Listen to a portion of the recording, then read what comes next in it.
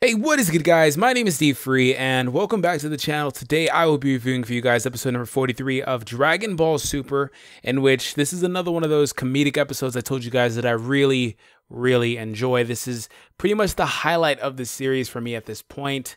Basically, the episodes, it takes place with Gohan and basically Videl out because Gohan is basically going to be interviewing for another position or another job, basically. So this man is just literally the epitome of all Saiyans in that he's the only one that really cares about everyday life. So take it how you will. I think that's pretty cool that they've kind of diverted his character in a way that you wouldn't expect anybody to really get progression in the series because it's so about fighting and all that stuff. He's the one outlier in the series because he's doing things that nobody else is doing, and I think that's pretty cool. He's my favorite character. I've said so many times, but in today's episode, I'm going to show you guys my new favorite for the moment character, and that's Pan. This episode was basically all about Pan. It was basically a get to know Pan episode. So basically the subplot of this episode is the fact that Goku, and I really like this, I really do like this, Goku is experiencing issues controlling his ki, and the reason being is because he recklessly used his ki when he transformed into the Super Saiyan Blue Kaioken times 10 transformation.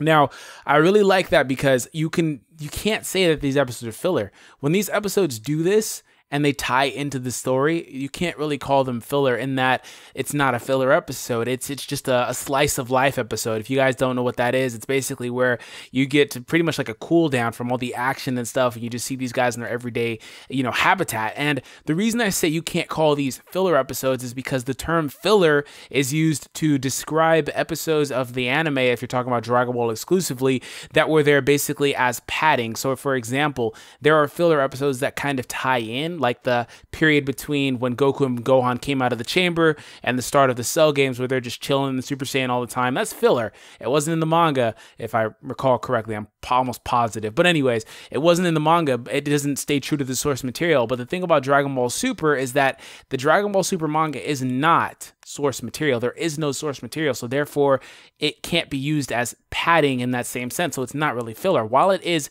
series padding because it's, kind of not what you would expect. It's not action, fighting, all this other crazy stuff.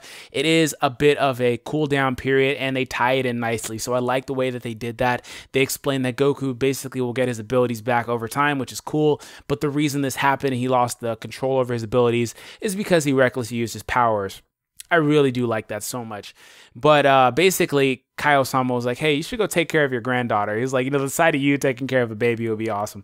So Goku does show up, and this is where we get into Master Babysitter Piccolo. I mean, this man knows his stuff. And what's hilarious is that he apparently does this often. That's the funny part, is he apparently babysits Pan consistently. He does this shit often because he knows every little detail.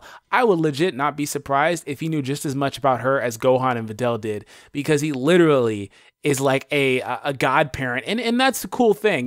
He probably is her godfather in a sense because Gohan's and all that stuff, his relation with Piccolo. But he legitimately, this was hilarious, he was like, oh, she likes this, she likes that, she likes it when you cut this that way, she likes it when you do that, and always watch her at all times and all other stuff. And I'm like, damn. And they're like, Piccolo, we know how to raise a baby. So Piccolo leaves. He's explaining this to Goten and or to Chi-Chi and Goku. And I'm going to rewind a little bit after what I'm going to say right now. And he walks out the door. He gets halfway down the block. He comes back. He's like, oh, yeah, and she likes this. She likes that. Are you guys listening to me? She likes this and that. I was like, that's so awesome. And the baby was like, Pico, yo. And I was like, this is awesome. She like, Pan is hilarious. Pan is awesome. She legit had a great interpretation in this episode.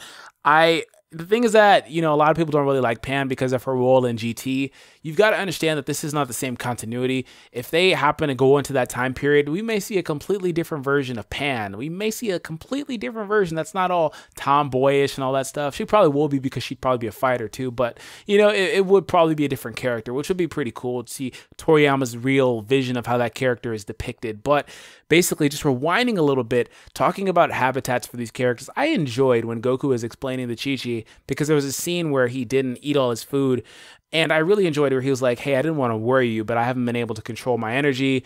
And she was like, you have a fever. She's like, you know, she's been like a really good fucking spouse to him in this series. I love the progression that she's had. And I love seeing moments where like Goku's in just like his natural environment, because when he was like, oh, it's fine, I won't worry about it. When she suggests that he go ask Kaiosama about it, he's like, I won't worry about it. And then Goten like lays on his lap and he looks at him. He's like, fine, I'll do it. I was like, that is awesome. Like, that's legitimate. Like, little shit like that is stuff that Z and Ball, both of those series, just simply did not have very often. And this show is doing it in like at a record, you know, amount of time, because they do it with Vegeta consistently. And I like to see it with Goku too, to show that Goku has some aspects of him being a fatherly figure, you know, a family man. And then, you know, he goes over to take care of Pan, and he's like, he's playing with Pan, and this is kind of jumping forward again. He's playing with her. He's like, oh, one day you'll go Super Saiyan, which I thought was a nice little fucking Easter egg. I thought that was really cool. And he was like, one day you'll go Super Saiyan too. And I was like, oh, don't play with my emotions like that. You know, don't dick tease me like that. But, you know, he was just like, she's like, Papa, Papa. And he's like, no, I'm Grandpa, Gigi, old man, I'm Grandpa. I was like, you know, he's like flying around airplane style. I was like, Goku is legit. When he's like this and he's not all fighting and fighting, that's amazing. That's perfect. I love it. I love it so much. You have to understand that this show is not only about fighting. Moments like this are where Toriyama's at his best, in my opinion. But you know, from there, the episode kind of takes off in a literal sense, actually. Pilaf overheard that Goku is basically sick whenever they informed Gohan of this. And he's like, oh yeah, let's go ahead and just basically attack him. So he, Shu, and Mai go ahead and show up there. They actually wind up kidnapping Pan, and basically Pan takes a shit and they all start freaking out. And one way or another, the freaking rocket that they're in, or little robot suit, finds its way into space. At this point, Goku and Piccolo and all these guys are looking for Pan. Piccolo's freaking pissed off because they don't know where she is. And Goku he's just like, Pan! And she like somehow psychically hears him. And, you know, she from there winds up basically powering up. And this is the best part of the episode. She literally has the key around her, the aura, everything. She powers up, flies out. She's just in there flying, and she's just remembering that Goku said, you know, you could fly into the sky whenever he was playing with her airplane style and whatnot. And she flies all over, and she flies basically back home. And this is where things get a little timey-wimey, because they're looking for her, and they come back inside and they realize that she's on the couch, so they're all right. But I don't know if it's a translation thing. Some people said that it was a dream for her. I don't know if that was people just their interpretation of it watching it raw. But I think that what happened, based on the translation I watched, obviously we want to wait a few days for the better fan subs to come out, not the ones that are really speed subby. But I think what happened was basically she made her way back before they noticed that she was there or that anything happened, which is really cool too if that is what happened. If it's a dream, it's still really cool either way that we got to see that. But nonetheless, you know, I think that was a really cool episode. So let me know your favorite parts of the episode, whether you liked, you know, the Shu and Mai stuff, or you like the integration with Pan, or if you like the nice character moments for Goku and Chi-Chi and Goten and all that stuff. And, you know, they're kind of like, they're really pushing this Gohan family man thing, and I can't even be mad, yo.